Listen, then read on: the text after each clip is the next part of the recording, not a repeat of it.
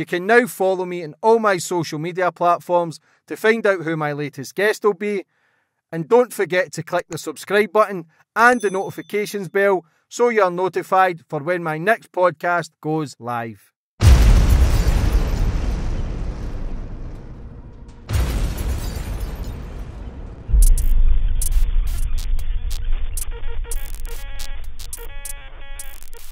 Boom, we're on. And today's guest, we've got Akhmed Yakoob. How are you, brother? I'm good, brother. How are you? You okay? Good, mate. So, solicitor, motivational speaker. I've seen your videos on TikTok. We've became friends on Instagram. Yeah. It's been coming for a while. You're very outspoken. Probably the lawyer I would look for back in the day. But Thank you for saying that. Yeah, a lot yeah. of people don't see it like that. yeah, because you're talking my shit. You're talking my lingo when going to courts, and sometimes you get the prim and proper lawyers who kind of look down at you. They do. And they're just full of shit. They're speaking big words I don't understand. So when I watch your videos, I go, good on you. Does that jeopardise your career though, or anything? Could that come back and bite you in the ass? No, it hasn't up until now. But I've had reports made against me to the authorities because we are governed by the Solicitors Regulation Authority. I've had reports made to them that I'm inciting criminal behaviour. Of course, I've made representations and they've come back and taken no further action because I'm not doing anything wrong. Mm-hmm. You're a solicitor, you should know the ins and outs of course. the law. So before we get into everything, I always go back to the start of my guests. Get a bit of understanding about you, how you function, what you're all about, where you grew up, how it all began. I'm from Birmingham. Mm-hmm. I studied at Wolverhampton University, not far from Birmingham, about 45 minutes away. Didn't do very well. 2-2 I got in my degree. After that, I did what's called a legal practice course. That was in Birmingham at the College of Law. It's now called the University of Law. I did my legal practice course there. Then I did a training contract for 2 years. And after that, I basically went into the firm that I own now and volunteered to work there for free for about 2 years. And then after that, in October 2016, I basically took that firm over, and now it is what it is. And I think we're probably one of the busiest firms in the whole country. What about family life, mum and dad, brothers, sisters? I've got 4 brothers, all older than me, and a big family, and 4 sisters. 3 are older than me, and 1 is younger than me. 2 of them are ill, bless them. And that's it really. And I've got a wife and 4 kids, 4 boys. How old are you? How do I look? You look young, mate. You look late 20s, early 30s. Thank you. Thank you. Wait, 35. I'm 39, mate. It's a bastard, isn't it? You're in the middle age of 30s. It's not too bad. It's once you get 38, 39.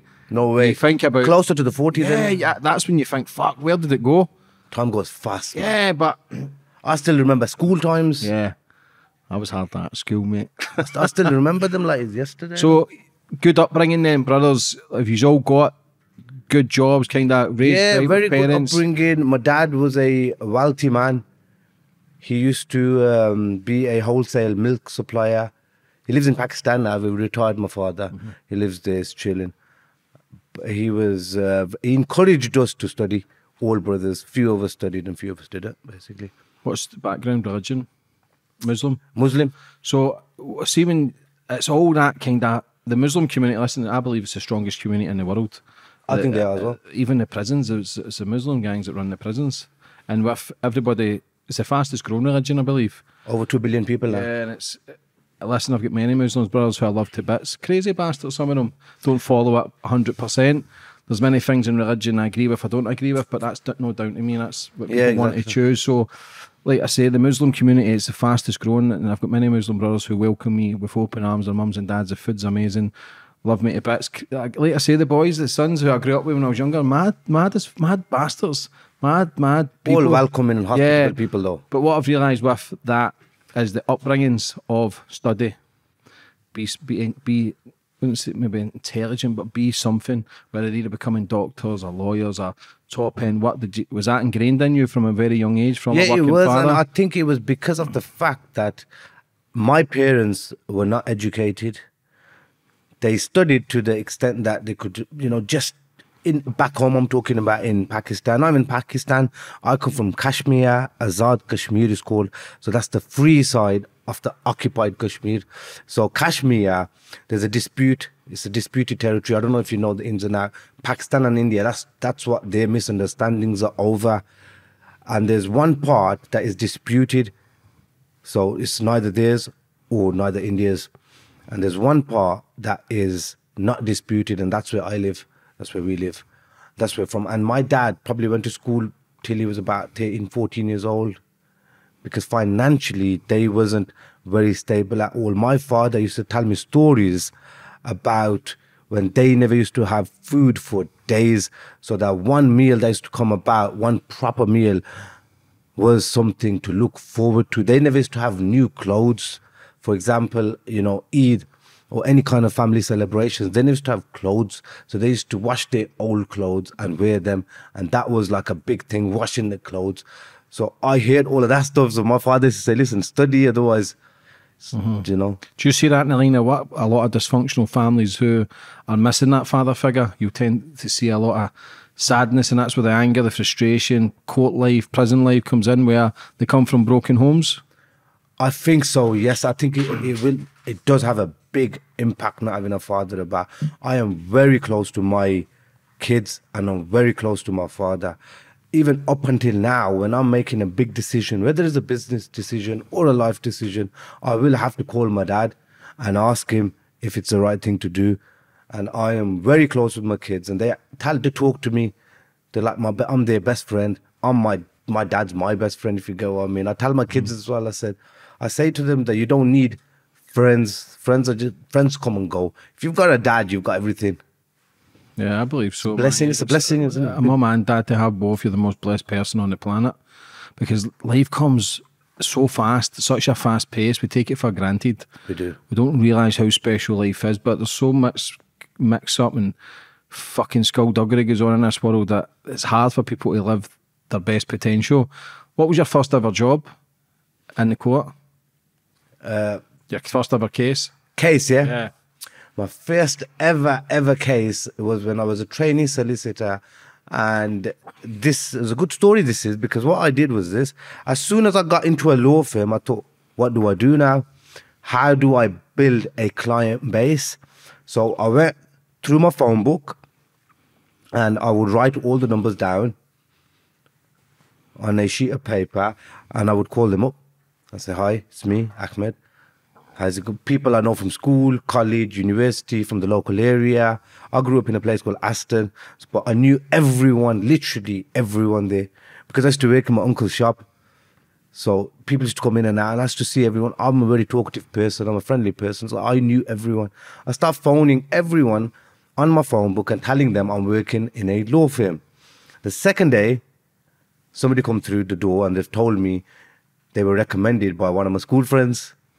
So I rang him up, thanks for that. It was only a possession of a bladed article, a knife, but it was a big thing. I still remember the client, I still remember the client's name. I seen the client actually a few years ago, and I called him by his name. He goes, how do you remember me? I go, I remember everyone, but I only remember him because of my first case. I remember most of my cases, but you can't remember everybody's name sometimes. So that was my first ever case. He pleaded guilty and he got like a suspended sentence or something. What was the buzz like for you? It was good, because I got a bit of a pat on the back from my principal at the time, my boss, and so I was happy in it. I was a young kid. Did you have that business mindset straight away? Because listen, it's all right, you're doing your TikTok and your Instagram, but it's a business, an entrepreneurship where you've got to keep raising the bar to then having your own firm. That takes a bit of credit as well. So when you're going through this, was it automatically to try and get your own firm start up straight away? That was my target straight away. I wanted to build a network, and I had a network already, a bit of a network, so I wanted to make that come to fruition. So what I did was, like I said, I started phoning everybody. Whoever I would see, I would give them a business card. Now I don't carry cards on me, anything. I don't carry anything on me now. But back them days, I used to go for a walk. Wherever I go, I used to have a bunch of cards. So yeah, I had that business mindset from that time. And my boss wasn't a good boss, basically. He was always doubting me and saying to me, listen, you're not good for nothing. You don't know how to speak English properly. You need elocution lessons, and all of that stuff. So, was it racist? He was a Pakistani guy. He wasn't racist. Yeah. But he was a bit, I don't know, he was a bit, up Cheeky. his own arse, cheeky, Yeah. I don't know. But anyway, so that was a big motivation for me. So when I left that place, we was never left amicably, you see. I had a bit of argument with him. I left, so I had to prove that guy wrong. I left, I walked into the firm that I'm in now. So this was a firm that's closing down at that time in 2014. So I spoke to this guy, his name's Morris Andrews, his name is. And I said to him, I want a job. He said, I'm not looking to employ people, I'm winding. They're 70 plus at that time, because I'm looking to wind down, I'm done. I said to him, look, you don't need to pay me. I just want to work. I'll bring my own work, give me a commission, and I'll be happy with that. So I started working for him. I started bringing my own work in. After a few years, I made him an offer. He wasn't happy with it. He gave me a figure that I wasn't happy with. Anyway, in the end, we shook on a deal, and that's it. To be fair, God is my witness. When I shook on that deal, I never had a single penny to my name. It goes back to network. So I shook on the deal. After that, I come out that room, went on my phone, and I knew I had to get his money together now, which I did. And since then, with the help of the Lord, I've been blessed, brother, man. I've been very blessed. What's the scariest case you've been in? Scariest case? In what way? Just where you've just been nervous about it and worrying, just where you just feel as if, fuck me, like, this is scary, or does it just feel calm every time you go in? No, sometimes it's... Pressure. There's a lot of pressure from the families, especially. People's lives, man. People's lives, man. And one time this happened, this was not about a couple of years ago. I represented someone on a murder case. And it was the circumstances of the offense were that basically the guy got shot outside his house from a car that was driving by. So they just stopped, paused for a second, shot the guy and drove off. That was the shooting. My client was arrested. He asked for me. I went to the police station. The police officers gave me disclosure. Disclosure is the evidence that the police are going to use in the police station interview against my client. They gave me that. And they were attributing a phone number to my client. They said, this is the phone number. This phone number is involved in the murder in this way. It was in contact with the shooter throughout the day and just before the shooting and right after the shooting. Sort of saying that he set the shooting up. Conspiracy. Yeah, conspiracy basically. He said to me, look, I was at home at the time. I'm on tag. I'm on a doorstop tag curfew, doorstop curfew. And the police came in just before they saying that this guy died. They came and checked and I was at home. I didn't go no. I said, no problem. But they're not saying you made, they're not saying you were there. They're saying you was involved somehow. The police don't have to give you their full version at the start. They just give you enough to have an interview. So I went into consultation now with that person, with my client. And I said to him, this is the phone number that the police are saying is yours. Is this your phone number?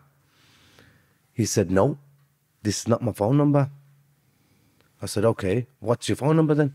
He said, I don't have a phone. I said, who doesn't have a phone in this day and age? Stop lying to me. He goes, I'm not lying. I don't have a phone. And the police know that I don't have a phone. I go, how do the police know? He goes, because I got attacked in the city centre a few weeks ago and I got robbed. And the police took my phones. Sorry, the people who robbed me took my phones, and then I called the police and told them that my phones have been taken, so that will be on record.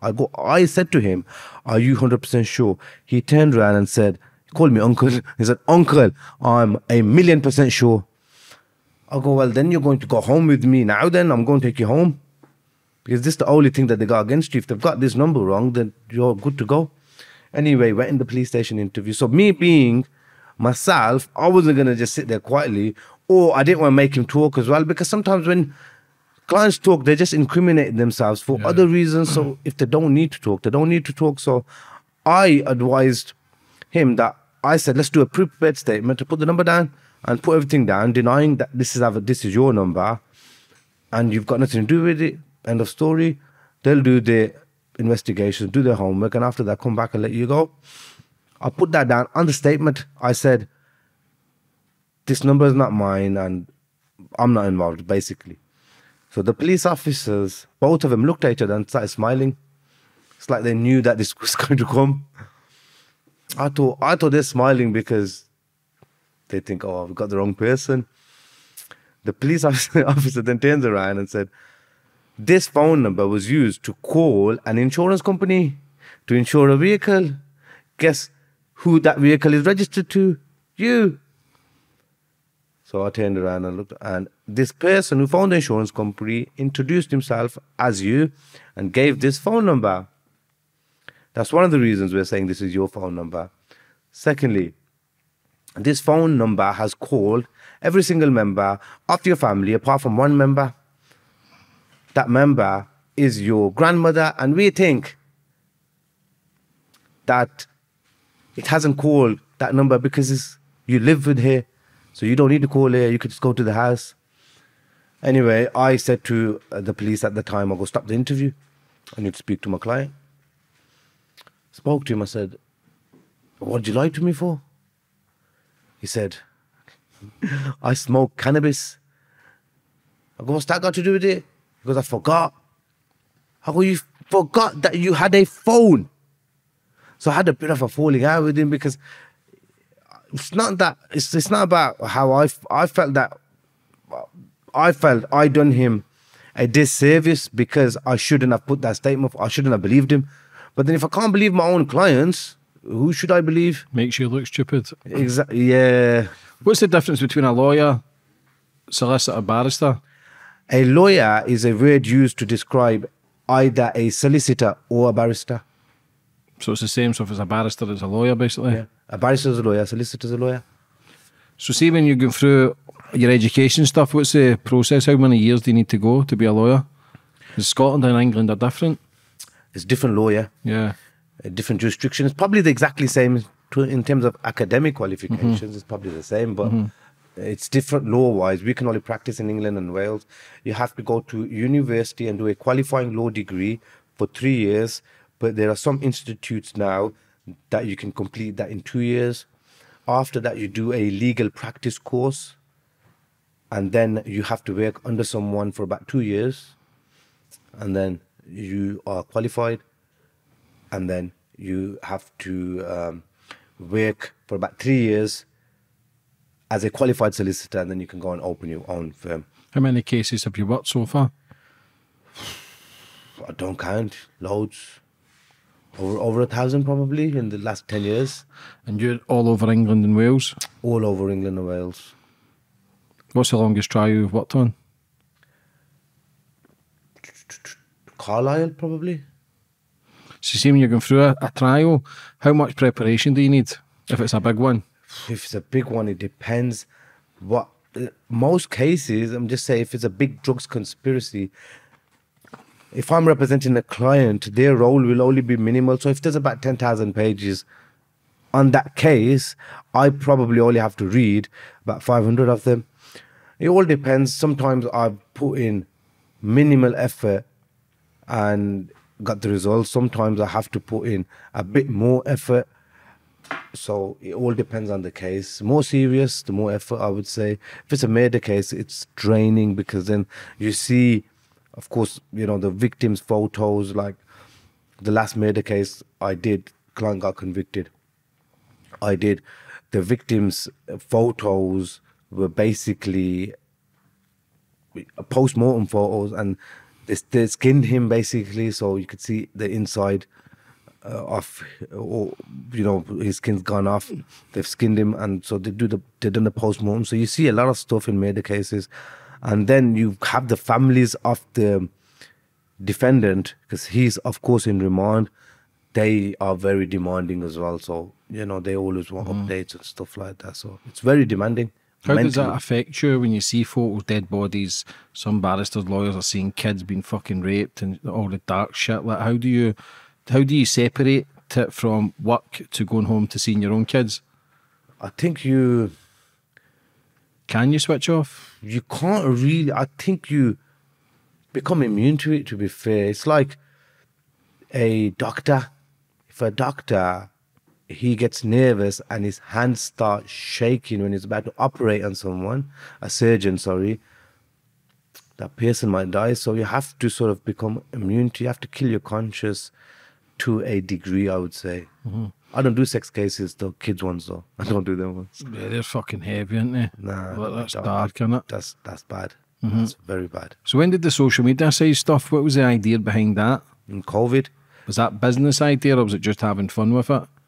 just to get out there, business, yeah. And free education for people. A lot of people don't know the basics of law. So when I was a kid, I didn't know. Yeah, because you always shout out there's a defence for every offence. Defense for every offense. Which in theory, if you look at it, if you see a solicitor or a lawyer or a barrister, they'll tell you that there's not a defense for every offense because there's some offenses that are strict liability offenses. You either did it or you haven't.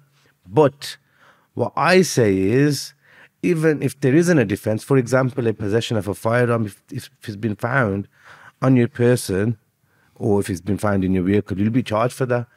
In law, there's no defense for that. But if you go to court and you plead not guilty, you have to put forward an explanation, don't you? You have to say something. Why are you not guilty? So that will amount to a defense in the end. So technically, there is. In theory, it's not. But technically, if you look at it, there is a defense for every offence. What's the basic stuff? Obviously, listen, I was always grew up, snitches get put in ditches, no comment all the way. If you get fucking put into the cop shop, no comment, because a lot of people who are in prison, they've spoke themselves there. There's too many grasses, too many snitches, and they're actually snitching on themselves because they're trying to talk their way out of it, which is fucking so silly. What is the basics of, listen, wait till your lawyer, because a lot of people crumble. They do. A very big mistake that people make is exactly what you just said, start snitching on themselves, and they think that they're going to talk their way out of being arrested or being charged. That's never going to happen. You know that. Everybody knows that. But people, I think it's the pressure. When they get arrested, they get under pressure. That's why they talk. It's all about pressure. Because if they're calm, I don't think they would talk. So a lot of people, they start talking whilst they're being arrested. Once the police officer has said, I'm arresting you, and cautioned you, no matter what you say to them, they are going to take you to the station and they will interview you. So if you really want to talk, you can talk in the interview if you've been advised to talk. There's times that I advise people to talk when they sit down and they say, look, they've got the totally wrong man. It's not me. Even then, sometimes I would say, look, we'll do a prepared statement. So we've got it on record. We're denying it. So if you ever get charged, we are denying it from the outset. Sometimes I would advise people, listen, the evidence is strong. You don't want them to get any more information. No comment is my advice. Sometimes you tell them to talk. It all depends on the circumstances. Have you ever told somebody, listen, you're done bank your rights, plead guilty, shorter sentence, and have not listened, and they've got a bigger sentence? Yes. Yes, they have. Does that happen frequently? Not frequently, because I think now it's come to a stage that people, they take my advice seriously. Clients do sometimes. Some clients think they're too clever, but most of the clients, they Not that clever if they need a fucking lawyer. Of course, exactly. Another thing that I've seen is prison lawyers. You know, a lot of people who are in prison, they act like lawyers, and a lot of my clients who are on remand, they say, oh, this guy from this wing said that. I go, what is he in there for? Well, you know, if he knew if he was that clever or he knew about the law, why is he doing inside prison? So, yeah. Sometimes you talk, sometimes you don't. What happened with the guy you told to plead guilty? I told him to, there's loads, it's not just once. Just say, some people will want to have trials and the defenses will be stupid. They think a jury is stupid. A jury is 12 members, upstanding members of the community with no previous convictions, and they are mentally able. So they are judging the trial based on the evidence before them. So the prosecution comes with their case first, then the defense comes, and then the judge directs them about the law. They're not stupid. So you have to have a plausible explanation at least. You can't just say it wasn't me, or they're lying, or the police are lying. A lot of people will say the police are lying, they set me up, they made it up and stuff like that. So in one case, I told a guy to plead guilty, get a lesser sentence, you get a bit of credit. If you want, I can put forward a basis of plea for you, like a plea deal, so get your sentence reduced. He wasn't having none of it.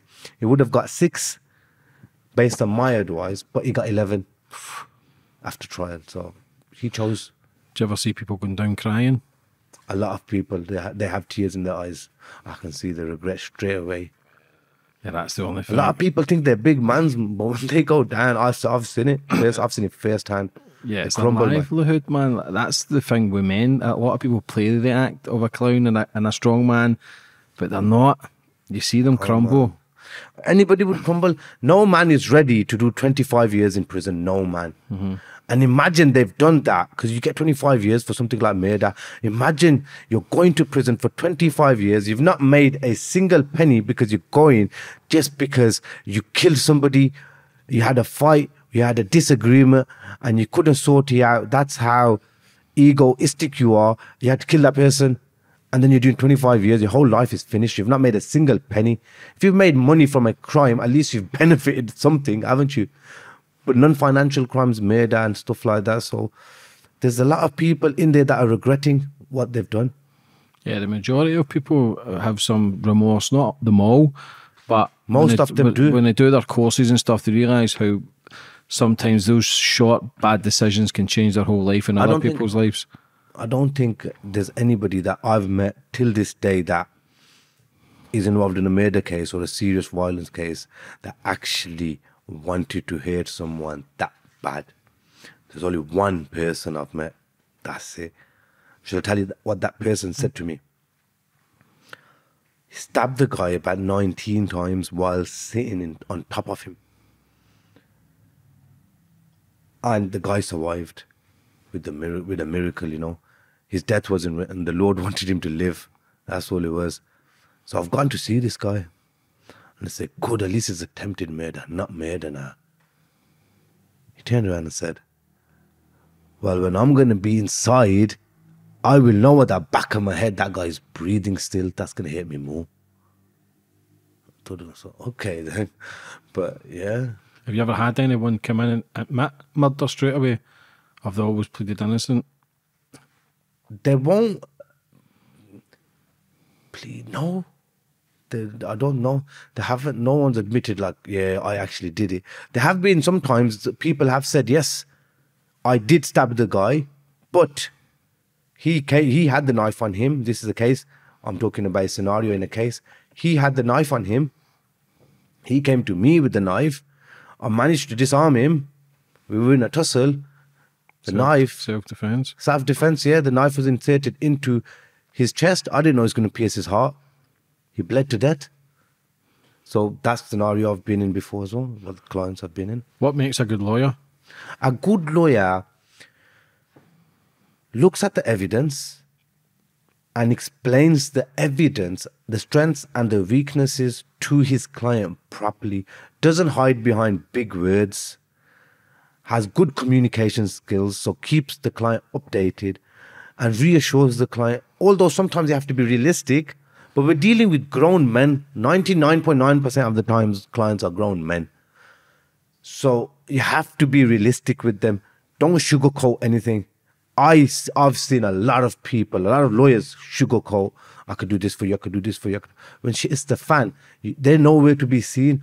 I can still go and see clients that I've represented that have been convicted or got big sentences. I can't change the evidence, and it's not.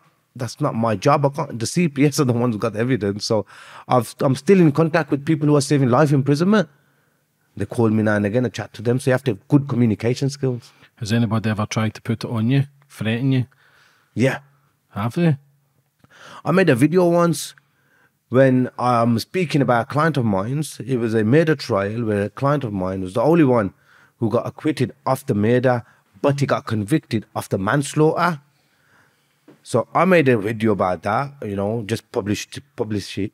My result, someone, of course, never liked it. So I started getting phone calls, blah, blah, blah, because the victim in that case was a young lad.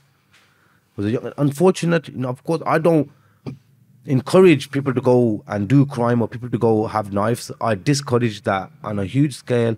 I even spoke up against drug dealing and all of that stuff because I've got my own kids. I don't like to see other people's kids doing that stuff. It's not good. It's not pleasing. They found me and they were threatening me. This can happen. This is going to happen. This is going to happen. So I just had to tell them, listen, do one. Then the second or third phone call, you need to delete that video. I go and delete my video. That's my TikTok, my Instagram. No one's going to tell me what to do on it. I've not said no names. I've not said nothing. All I said is a widely reported case. I'm not going to delete it because if I delete that video, people will start phoning me for every video I'm making. So I didn't do it. Yeah, quite right. You've got to stand your ground. You have to. So see, when you're going through all that then, like what's the rules and regulations with the social media side of things of doing stuff like that? Obviously, I'm not mentioning names and what cases they are, but you must be close to the bone when you're doing those videos. I think I am. Sometimes you can say that, but as long as I'm not inciting any criminal behavior, I can advertise. Back, I think about 36, 37 years ago, there was no advertising, but since then, they've bought solicitors can advertise. So I'm not doing nothing wrong. As long as the clients are happy. Sometimes you must have seen my videos. I have clients sitting next to me. So if somebody's got a good result, I ask all my clients, anybody got a good result, I ask them to come. Some of them come, some of them don't. A lot of them don't because they don't want to be seen. But a lot of them come. So as long as I'm not doing anything wrong, I can say whatever I want. And I'm not directly advising anyone to do anything. I'm giving them scenarios in my cases. If you get what I mean? Yeah, of course. I'm simply saying, my client was charged with this. We put this defense forward, and he got found not guilty. If that's what I'm talking about. So I'm not saying nothing wrong. What's your most viewed video? Probably about 2 million. What did you say? 220 kilos of Class A drugs. That's what my client was charged with. And today he was found not guilty after pleading his innocence to the NCA at the police station stage and now at the Crown Court. Today at Birmingham Crown Court, he was found not guilty. Remember, there's a defence for every offence. See, when you go through all that and do your videos, are you planning them or are you just off the cuff? Off the cuff. So the basics that people need to know. So if the coppers coming, back in the day when we were fucking driving the streets of Glasgow, they used to pull us all the time. But now you see videos of people telling them to fuck off and you can't pull me. We couldn't do that. They were patterns. Yeah, but so if the coppers pull you over, obviously you see people now saying, am I being detained? Yeah. Have I done anything? They say no, they're just driving away. Like, how legit is that? Because if we'd done that back in the day, they would chase us. They would fucking jail us. One thing the police don't like, I've got nothing against the police, by the way. Yeah, same, not now. Nothing. I've got nothing against the police. I actually love the police because if something was to happen to my family, I'll be the first person to call them if I was getting burgled or robbed. Once, if you are stopped by the police, and you're not obliged to answer any questions unless it's you're a risk to national security and stuff like that, which is extreme. We're talking about a normal stop and search here. So you've just been stopped. They can ask you, if it's a routine check, they will ask you for your car, insurance, driving insurance and stuff like that. Once you've given them that, you ask them if you're free to go. You can't, or you are not obliged to answer any further questions. So if they start asking you about where you're going, what you're doing in this area, who's with you, who you're going to see, you don't need to answer all of that. Once you've given them what they require, then you can go. But I would ask everybody to be cooperative and calm because the police do have powers. All they need to say is, I need to search you for prevention of a crime. I feel, or I can smell cannabis in the car, or I feel a drug deal is taking place. Done. They feel it, they can do it. So just be calm and cooperative. They're human beings. If you be nice to them, they'll let you go on it. People are anti-authority as well, where they feel as if they're trying to, don't pull me over, don't talk to me, you can't ask that. Sometimes, you can get frustrated with these videos, because I see videos and the person is acting like a dick as well behind the camera. Man, and exactly. Why? Listen, there's some coppers out there that are pricks and they do try and infuriate some of them people. are good. Of course.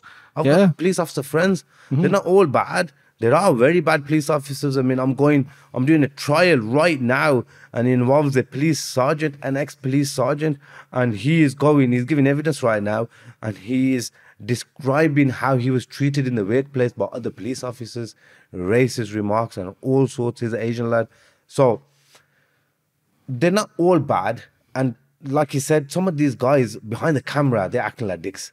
So what do you expect the police officer to do? So be nice. They're humans as well. You know, and they're doing a job. They're not doing nothing wrong by just pulling you doing a routine job. Yeah, of course. If somebody's giving you attitude, yeah, give a bit of attitude back.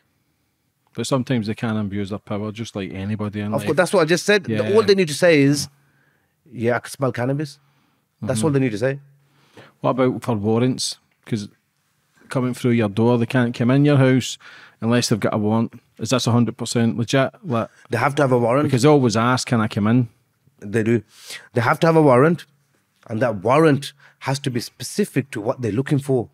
So if they are looking, for example, for you here, they are not going to search inside a handbag or inside the washing machine, for example. You get what I'm trying to say? They have to be specific. So if they're looking for something, if they're looking for firearms, for example, and they take a shitload of your money, when they come here, they have to give that money back to you, because that warrant was only specific for the firearms. You have 3 months to challenge warrants as well.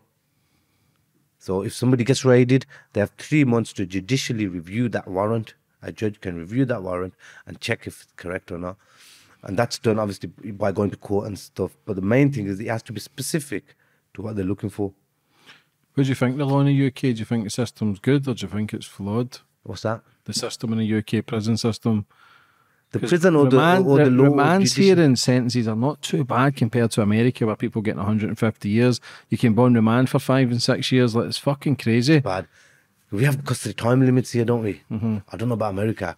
So when you are arrested, I think it's a year here now. It 6 used months? to be. No, in Scotland's different. Scotland's probably, it used to be 120 days. Yeah, that's 6 months. And then they changed it again. No, that was 4 months.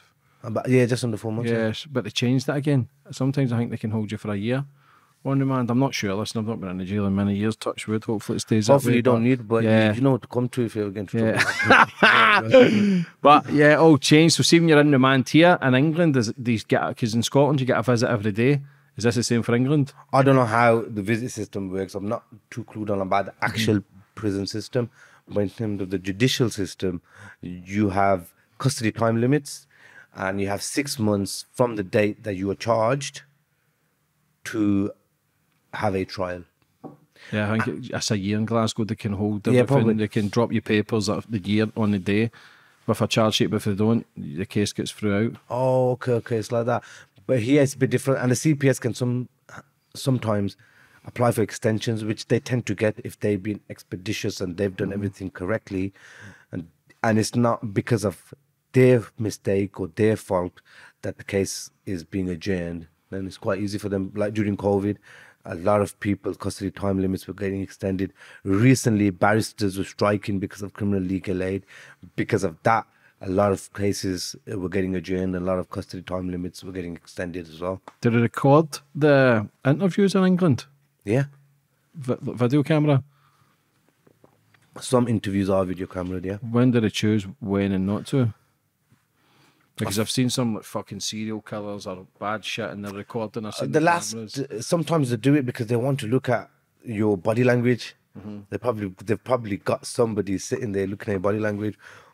The last case that I had recorded was last year as a terrorism case, and they recorded my consultation, not my consultation with my client, but my consultation with the police officers, and they video recorded the whole interview. So sometimes they do some. I think more serious offences they do it for, yeah. Yeah, that's what it could be, body language and stuff, looking at that. So see when you do your videos, It has to be, just, it must be. Has anybody ever came forward and say, look, fucking calm it down a bit?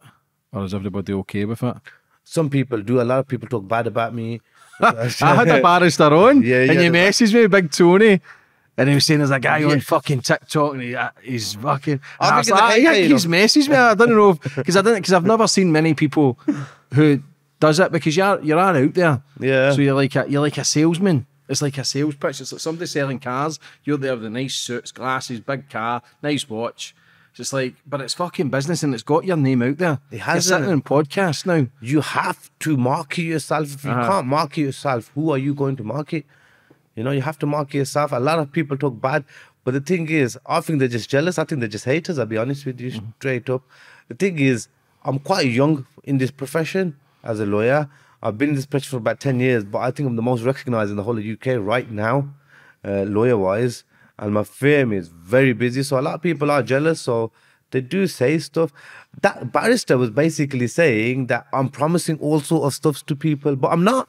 I've never promised anything. I've actually made a video of a role play video where I get a phone call and the client's asking me, the potential client's asking me, can you guarantee me a win? I said, no, I can't guarantee no wins, but the only thing me and my team can guarantee you is we will leave no stones unturned in the preparation of your case.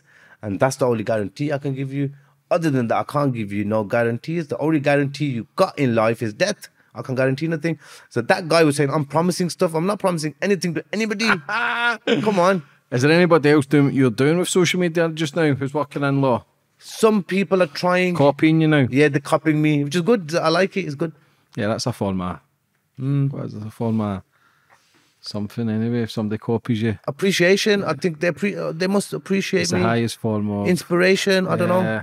So see, when you're doing your videos then, like, what's how has business been since they've all been released? Has it went through the roof? More clients? Yeah, a lot more inquiries, I would say. Some people just call just to speak to me, I'll be honest with you, not just generally just to have a chat with me.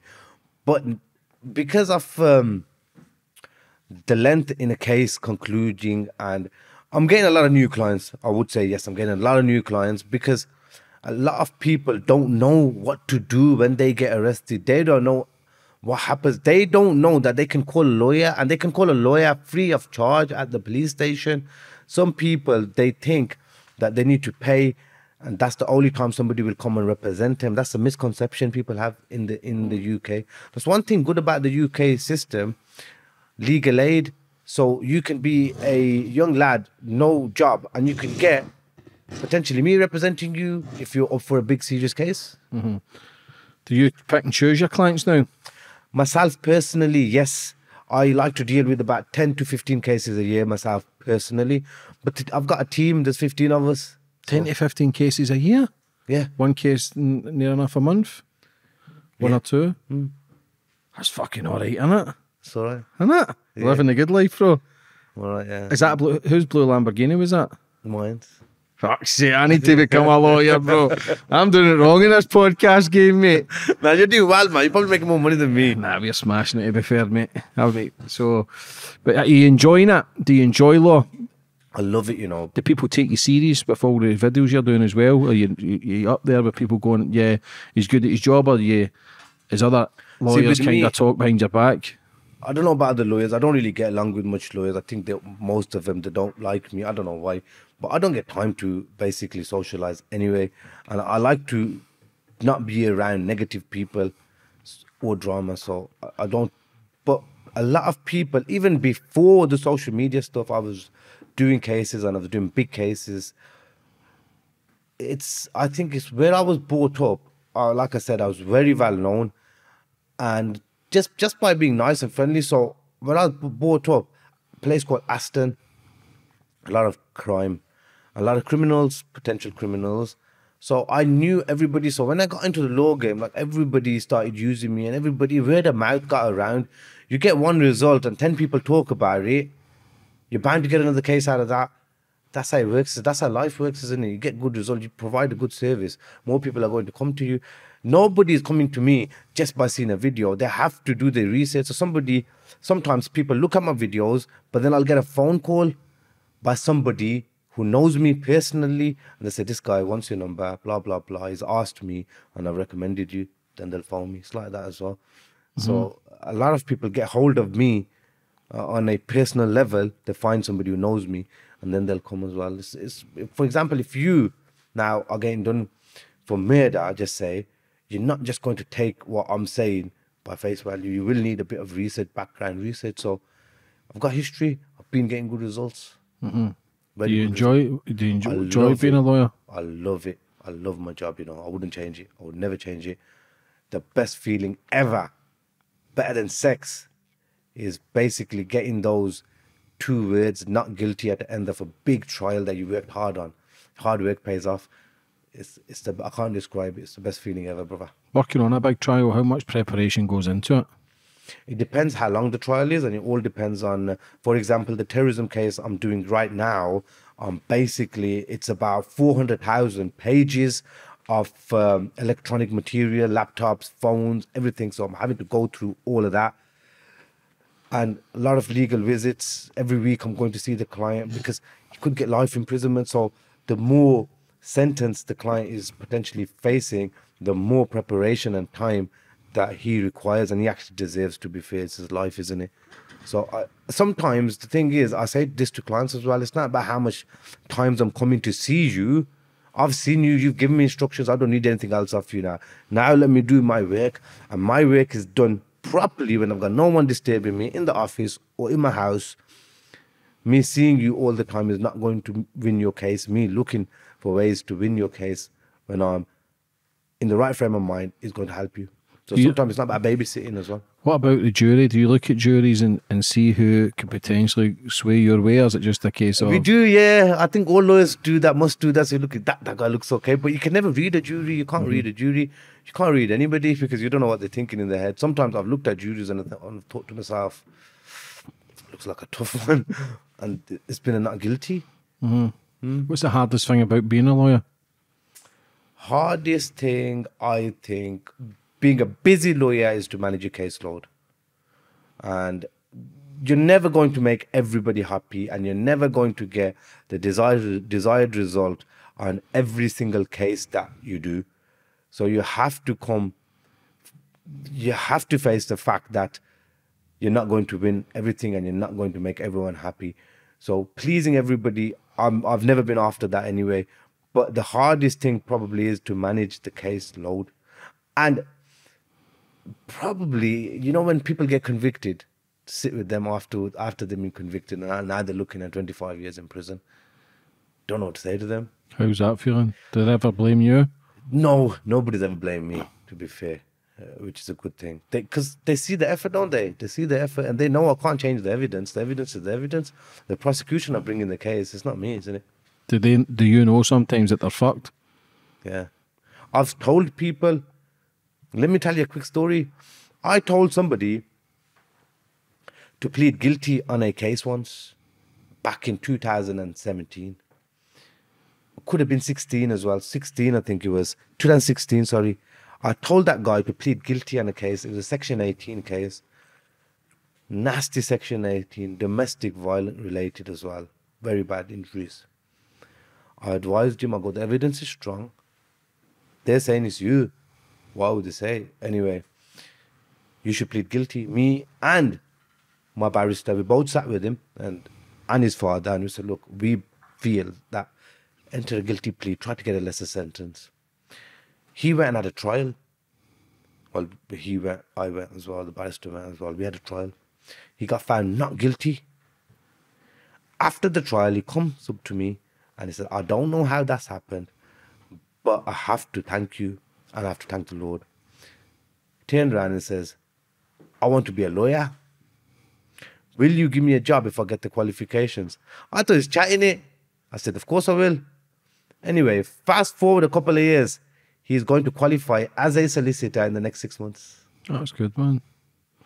Do you ever look at people though and you see the broken souls where you think there's no chance of them ever doing anything with their life? That you see a lot of people in courts and it's sad to think, but it's not as if they belong there, but you just know they've chosen that life, and they don't want to get out of it. There are people like that. In my profession, I meet a lot of people, you know, and there's some people, and you look at them, this guy's not a criminal, man. What's he doing here? Some people, I think it's peer pressure when they get involved. Some people, they do it for a financial gain. Some people do it for that clout and that status thing, that fame. There's a lot of people that do it for different reasons, but I see them all. I see them all. I've seen people, I've seen females giving birth inside prison.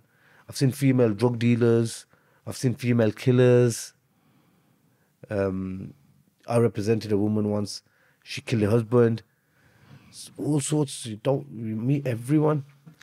Who's it better to work with, the females or the male? Males, I think. No, I'm not being sexist or anything. No, of course. Because they understand. And plus, they're men. And so I can be myself, you know, to an extent, of course, with them. But with females sometimes. I've got female staff as members as well. So, but males, clients are always better to work with than female clients. Why is it a female murderer gets a lesser sentence than a male murderer?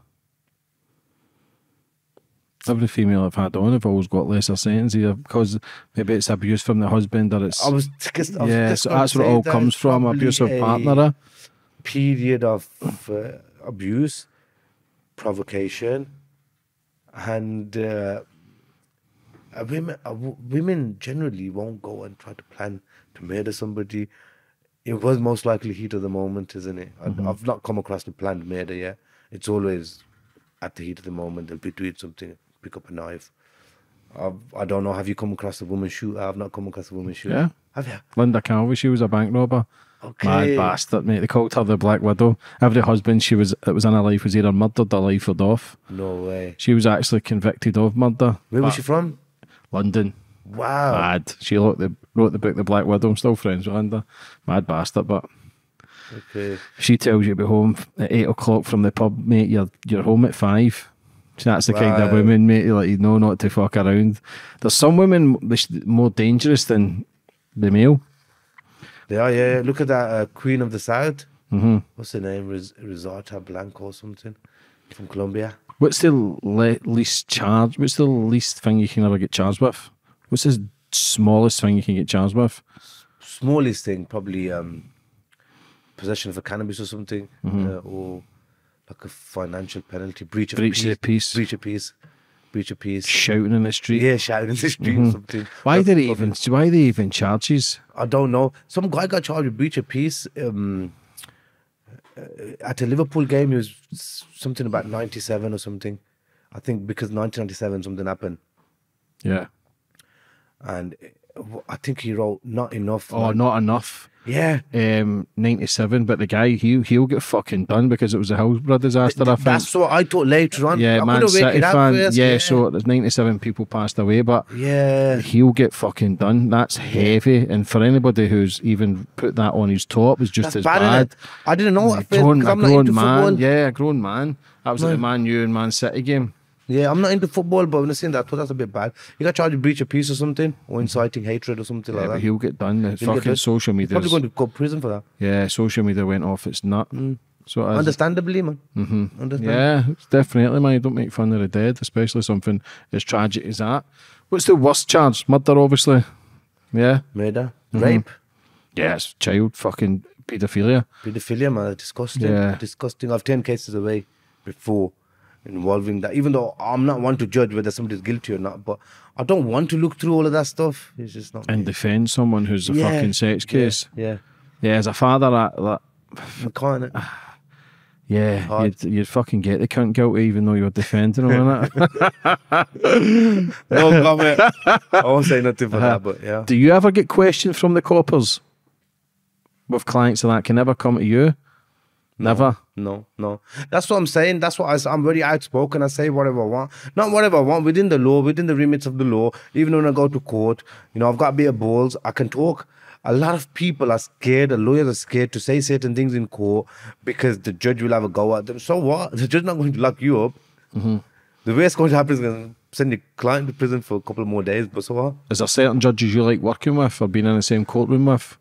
Because the judges and lords they're ruthless. They're different animals, that lot. No, some of them are very nice. Some of them depends. Some of them have had personal experiences. I know of a judge whose daughter died of a drug overdose. So what do you think he would do when he gets a drug dealer in front of him? So it's because they're people, don't forget. They imagine somebody's had a family member killed. Driving. There you go. I got 6 months for driving while disqualified. Ballini. There you go. Fucking lawyer says I'll see you at 1 o'clock. I was on the bus to Ballini at 10 in the morning. Fucking stupid charge. 6 months, man, for nothing. Wow. Driving while disqualified. I think it was the fourth time. I think they were cracking right down on it then.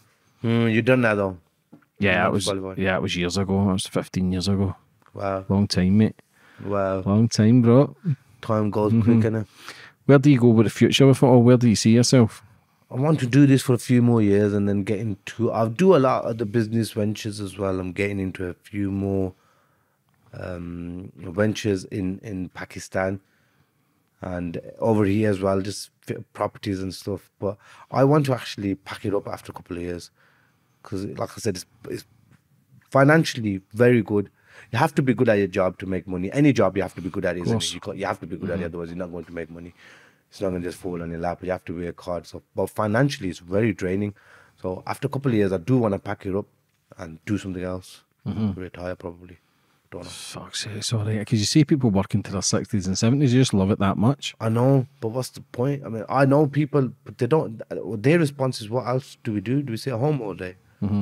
I don't know. Could you become a judge or a lord? Or? Yes. You have to be a practicing solicitor for 10 years. I've only been doing it for 9.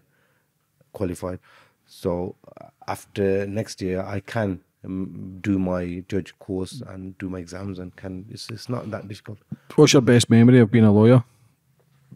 My first not guilty plea on a big case where it was a conspiracy to murder. 9 people were on that case. Just my client got found not guilty. And I've got a good relationship with that client now, and you know, he keeps phoning me sometimes after he's bought a house recently. He phoned me. He had a kid. He phoned me and he said, look, this wouldn't have been possible without you, man. I'm proper grateful. He's a good friend of mine, man. What's your worst experience? Worst experience was probably that case I spoke about where I should have just not done the prepared statement on that murder case where the client lied to me. Because at night then I couldn't sleep. And I kept mentioning it to my wife. She turned around and said, look, you don't kill yourself over it. You did that because he lied. I said, okay, he lied to me, but I shouldn't have believed him. That's my mistake. So, but you learn as you go. You're going to learn from mistakes. Did they ever catch him with the phone? No, but they could attribute it to him. But could they still prove that it was his phone or him that used it? They will 100%. They have. So at court, I had to give that case up basically then. But at court, the prosecutor can now go to the jury and say to the jury that this guy has already lied once in the police station interview. What makes you think he's not lying now? So imagine that being said to a jury member. So what is it, beyond reasonable doubt? Beyond reasonable doubt. The jury have to be sure beyond reasonable doubt. So that basically means this. I describe it 2 ways, very easy. So you've got a glass of water here. The prosecution have to make the jury sure. So the glass of water has to be clear. Our job is simply to muddy those waters, a little bit of mud, and that's done. Has to be not guilty. You have to be 100% sure.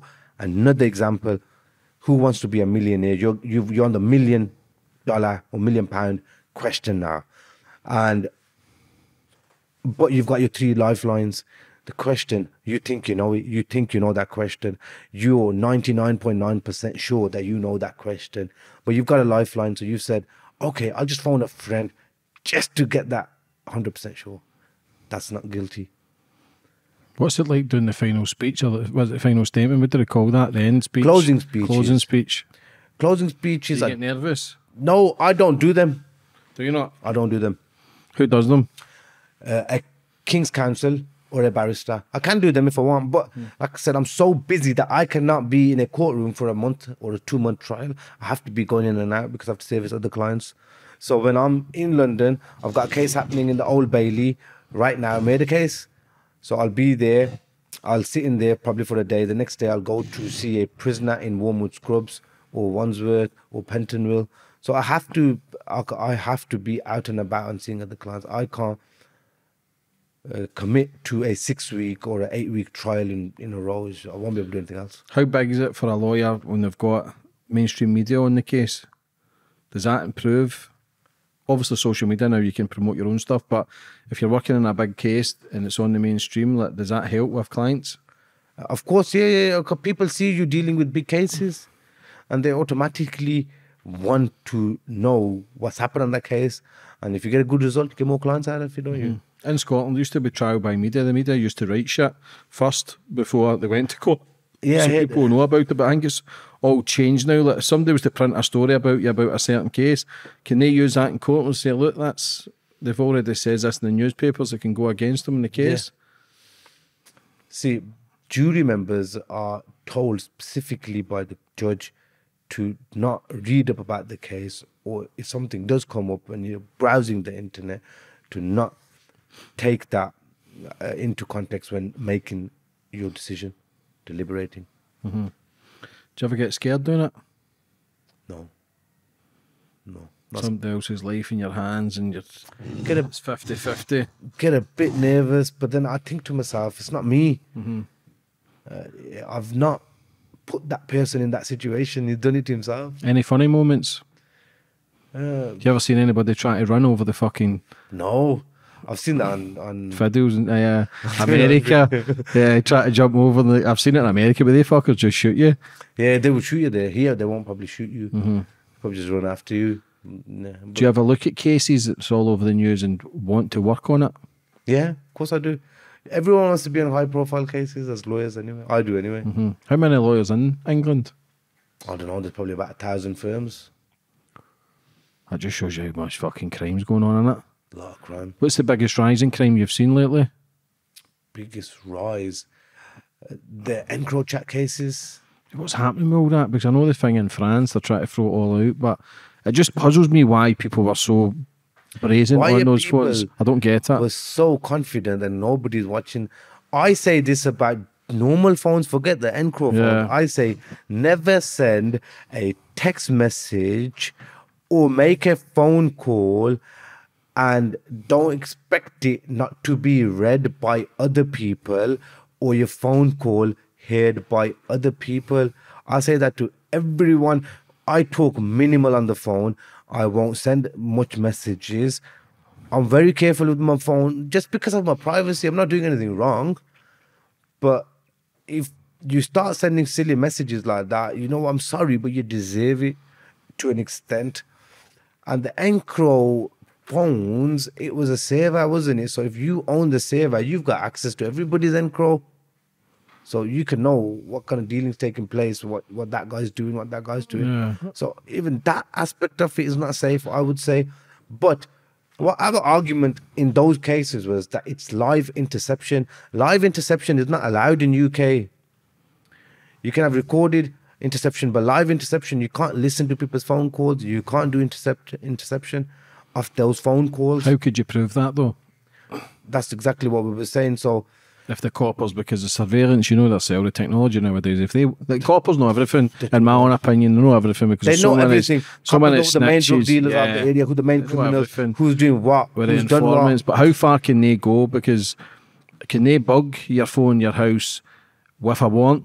Yeah, of course. Or is that against the law? They have to get a warrant to go through certain things. I mean, I've seen houses get bugged without warrants. People have found illegal bugs. Yeah, I've had family members find them in the car and stuff. You have to go, and some people, even it's a matter of national security, you have to go get permission, and then you can in certain cases. But these guys, some police officers and some police forces are using that to an advantage just to get intelligence of people or about people. I've had cases where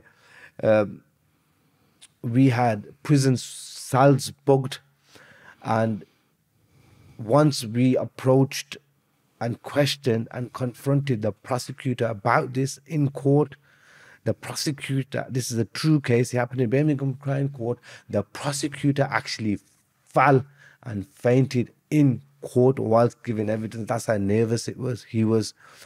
Sorry, not the prosecutor, the officer, the police officer in charge who ordered the bug. They wasn't releasing the information, you see. In the end, the judge at court said, no, he stopped the case. It basically means the case cannot go any further. Because we were asking, we kept asking for that disclosure. In the end, they didn't give in. And all that happened at court, and the judge just had enough after 3 trials and he threw the case out. So, yeah.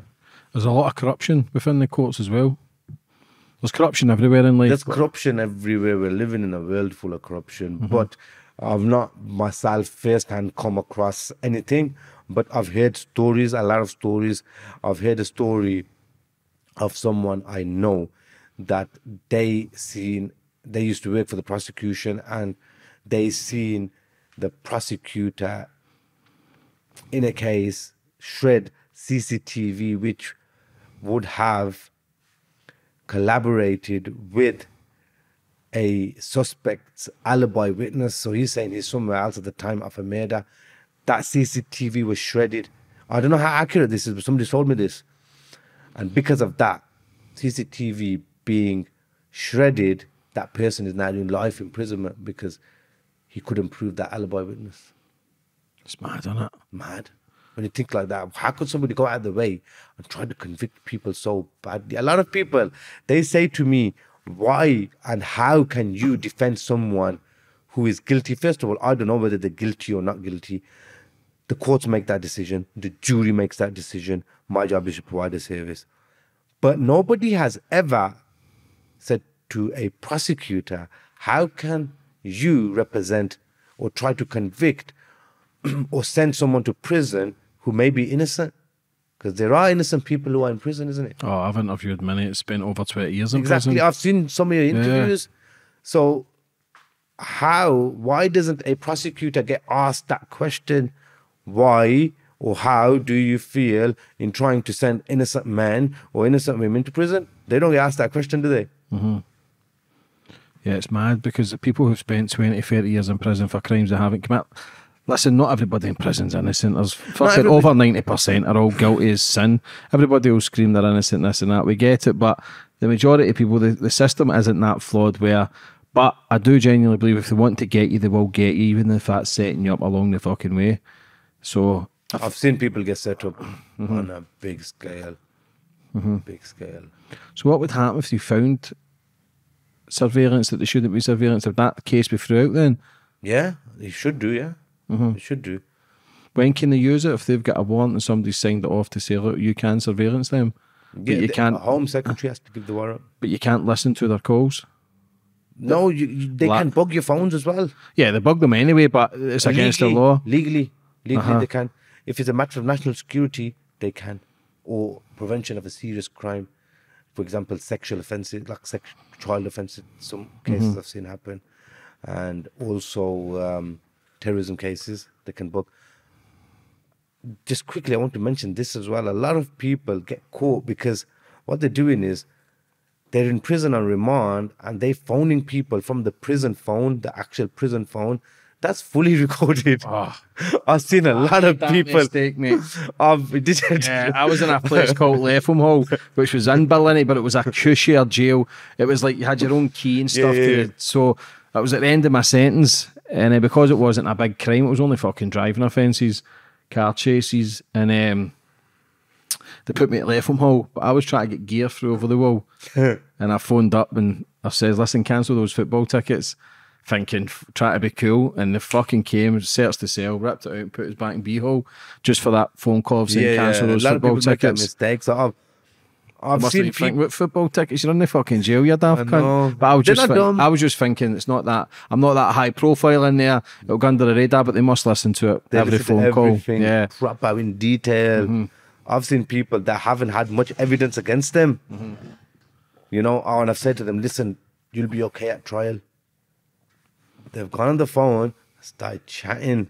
I don't get that as fuck. Even chatting on your cell, because there was a little guy with ginger hair in my cell from Falkirk or Dundee it was, and I used to always think he was a copper. It probably was. Yeah. Probably was. So what do you think's the most, is mobile phones getting people easier convictions now? That a mobile phone is the police force's best friend. Even if they don't find nothing and they get a mobile phone, they can get a conviction. For example, a drug supplying conviction. They can arrest you and charge you for, and convict you for being concerned in supplying Class A drugs if they just find your phone. Nothing else. No drugs, no money, nothing. There's evidence on the phone, getting done. A lot of people walk into conspiracies and it's all because of their phones. Phone calls, of course, everybody knows phone calls. They can do a pattern. If you phone me, and I found somebody else who gets caught with some drugs. That's a conspiracy again. Phone calls and text messages and social media gets a lot of people into trouble too, because a lot of people like to flaunt their wealth online. If you haven't got a proper job and you're driving a 100 grand car, of course police are going to come and knock your door. So a lot of people being silly like that just to impress other people. It's fucking scary, and it's you're being watched 24/7. Schoolboy stuff. If you're active and you've got social media, you've got an iPhone, track every move. It's just I can't understand. You can go onto the locations on your phone and it'll tell you exactly where you've been. You could go onto I think is Google. I've got a Google account. I think it's Google Maps, where it shows places that I've been like 10 years ago, like since I've had the Google Maps. So they know where you are. They know everything about you. You've been heavily watched, just like the Big Brother house in England. They watch everything. What would you give? What advice would you give to anybody that's in crime? Get out of it. Don't do it. Yeah, simple. Get out of it. Then you're out of business, bro. I'd rather get out of business. I made a lot of money now, but I like to see people do good. I've got kids myself, and especially little kids. I would not encourage anybody to do the life of crime, man. It's bad. What do people need to understand when they're in a life of crime? They need to understand that the law will eventually catch up to them. Secondly, when you're in the life of crime, you automatically get used to spending a lot of money. So all that money that you're making, sooner or later, is going to run out. Try to do something legit. You'll make more money out of it. I see people, young kids, killing it these days. Crypto, stocks and shares. They're doing everything, selling courses. A lot of people are making a lot of money and they're not selling drugs and they're not living a life of crime. So there's other things that you can do to make money. Would you ever want your kids to be a lawyer? Yeah, I would, yeah. I would. I like that legacy to continue. At least one of them. One of my kids wants to be a boxer. One of them wants to be a politician in Pakistan. He's already living in Pakistan now. He's only 15. One of them wants to be a lawyer. The other one ain't made his mind up yet. So where do you go? I know you said you want to retire early, but what's the plans for the next 10 years? I'll be sitting on my yacht, relaxing somewhere. Drinking champagne, talking on your encro. But just water. I'll be drinking water. Yeah, I'm the same, mate. I don't drink, man. Yeah. I don't think you can drink and function properly, brother, and do things. I don't know. See, that's one thing I do like about the Muslim beliefs is I don't drink, I don't eat bacon, don't smoke, don't drink. I was actually trying to do a fast, but only lasted 3 days. 3 days. My friend that was there, Imran, like he lost so much weight, but just it was in my head. And me too. I lost a lot of weight. It'll cleanse your soul, and it's just so many things. I said, fuck it, I'll try 3 it. days is good though. I just struggled with it not eating during the day, and I struggled. But it shows the discipline. Yeah, you have to be proper discipline for that kind of stuff, man. It's he lost so much. Cause I do the cold water with him. Yeah, and then we do the cold water therapy, but he lost so much weight. Yeah, but he just looked fresher, he looked cleaner. You do, and then after I lost a lot of weight as well, to be fair, in Ramadan, but I put it back on quite quickly. But it's good for you. Yeah, it's a good cleanse. Fasting is good for you, man. So, would you like to finish up on anything, my brother? No, thank you very much for your time, and thank you very much for having me. Just before I go, I'd like to say, everybody just work hard in what you're doing. Nothing comes easy. Nothing worth having will come easy in life. If people are talking about you, your job's done, because people only talk about you if you're doing something right. The loudest boos are going to come from the people right at the back of the stadium. People at ringside will not be booing because they are busy enjoying themselves and having positivity around them. And just before I go, I'll say, remember, there's a defense for every offense. What about your social medias and that, bro? Friend, oh, yeah, social media. Get in contact. Or somebody that needs a good lawyer. Akhmed Yakoob on Instagram, on TikTok, even YouTube as well. I've started doing videos. It's been a couple of months now. I've basically started to go in detail, in depth about the little reels and shorts I'm making, so people get a bit more understanding. So add my YouTube channel is Akhmed Yakoob as well, and plug them. Yeah, definitely. Listen, brother, thank you, brother, thanks for coming on today. I wish you nothing but the best for the future. Enjoy your life, enjoy family life. Thank you, man. And I look forward to seeing your future plans of where you take things. Definitely, man. God bless you, brother. Thank you, man.